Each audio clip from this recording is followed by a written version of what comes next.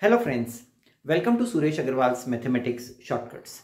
Yet another video in which I am going to take up some basic simplification problems in which the use of laws of exponents and of course the square roots, the decimals, the BODMAS, everything will be there. These are the questions which you just can't escape in the quant exams, and if you are a school student, you must concentrate on these type of questions so that you are not only comfortable with your school exams, but you are trying to develop those competencies which will help you in cracking the higher competitive exams when you grow up. So these videos which I am bringing out on the channel is for the purpose of excelling yourself in terms of your calculation speed, and that is why we require a lot of these short tricks. When I talk about short tricks, students are like, sir, it's very interesting when you watch short tricks, but it's very difficult when you apply short tricks. And that's why I decided to bring up all these simplification problems videos where I can tell you that applying the short tricks is also a reality. We can actually do it, and we can actually do it very smartly. So let's see friends, what do we have in this video. Before that, let me tell you about the ebook of short tricks. We have already brought out the ebook of short tricks, and now is the time. You're having the summer vacations, and a lot of government exams also coming up, so that you can excel and calculate 10 times faster. And over 350 short tricks, 24 different topics of quant, whatever topic you think, that is there in this ebook. 300 neatly typed pages, video support directly, fully solved. Lots and lots of things. We have created a wonder for you, and this is the best seller right now in the market in terms of the short tricks ebooks.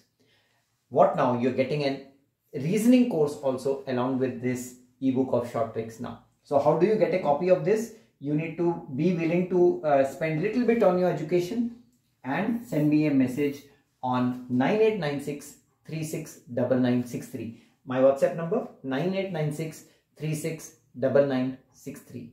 So send me a message now if you're willing to develop 10 times faster speed of calculations and be among those 1% students who actually can do it smartly. Let's see friends, what is the first question we are taking up.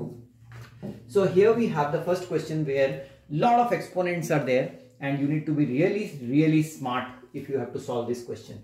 So here you have 3 raised to power something.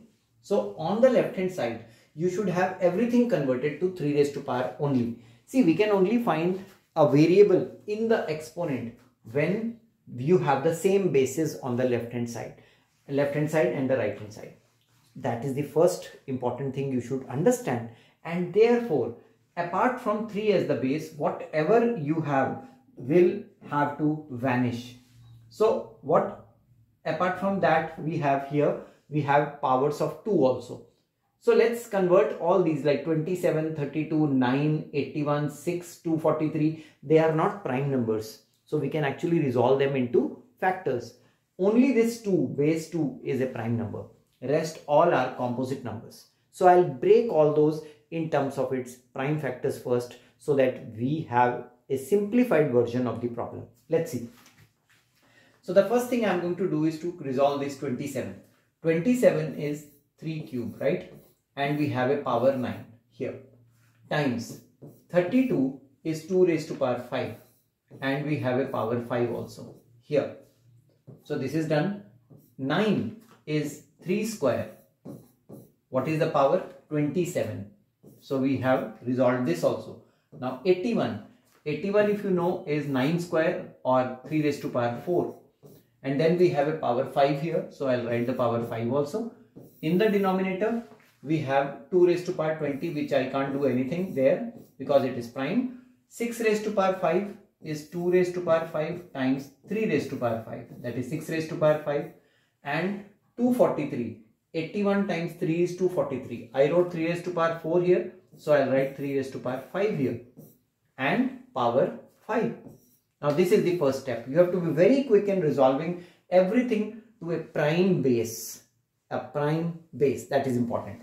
Equals 3 raised to power something. So we have to find that something. Now what happens here is, let's first take the terms which don't have the base 3. Here you have 2 raised to power 5 times 5, which is 25. Here you have 2 raised to power 20 and 2 raised to power 5, which multiply together to give 2 raised to power 25. So this factor is actually getting cancelled by these two factors, and that was bound to happen because 3 is the base here. So you can't have any term containing any other base except 3. Otherwise you can't find x, right? Now we have all the bases as 3, and here also we have 3. So let's apply the laws. 3 raised to power what? 9 3 times is 27, plus 27 2 times is 54, plus 5 4 times is 20, minus 5 and minus 5 5s are 25, equals 3 raised to power x. So I have reduced it to a common base. Now 3 raised to power, how do we do it? 27 minus 25 is 2, 22, 22 minus 5 is 17, 17 plus 54 is 71 and is equal to 3 raised to power x. So the value of x comes out to be 71 because the base is same. So we can have the value of x equated and x comes out to be 71, and here is your answer, E 71. Friends, not difficult, but it looks difficult, it looks scary, especially when you are not aware of the laws of exponents. Let's see another one. Here we have a question in which there are a lot of operations, percentages, square roots, decimals, even BODMAS applies here, 8th root, that's scary, right? So how do you simplify this problem? See, 50% is pretty obvious. You should know 50% of any number is half of that number. And you should know square root of 1.69. 169 is a perfect square, that is 13 square. So when you put a decimal 2 digits from the right hand side, this is actually half, that is 50% of 1.3. So 13 square is 169. So 1.3 square is 1.69. So this is the first part. Plus. Now I should know what is 16.66% of something. Now if you know 16.66%, how to convert that into what? A fraction. Then it works. If you don't know that, it is difficult. You know, 16.67 times 3 is approximately 50. And 16.67 times 6 obviously is 100. So this is 1/6. 1/6. And that's where we need to be smart. If you write 1/6 in place of this, of 9/216. Now square root of 9/216. 16 means ending in 4 or ending in 6. 92, below 92 you have the perfect square, what? 9, right? 9 square 81. So 94 or 96, either of the two is the answer. In between them we have 95, whose square is 9 tens are 90, and 25. My number 9216 is greater, so the square root is 96. So this is 96. Minus something equals. Now look at this.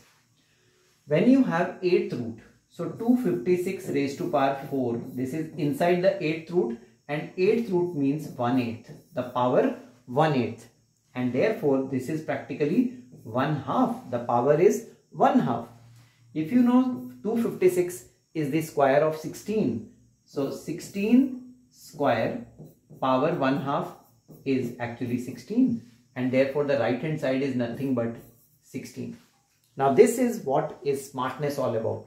If you can do all these operations which I have done in a single step mentally in 15 seconds, then you can solve this in the next 10 seconds time. And solving this type of question in 30 seconds, you know, only 1% of the students can actually do it.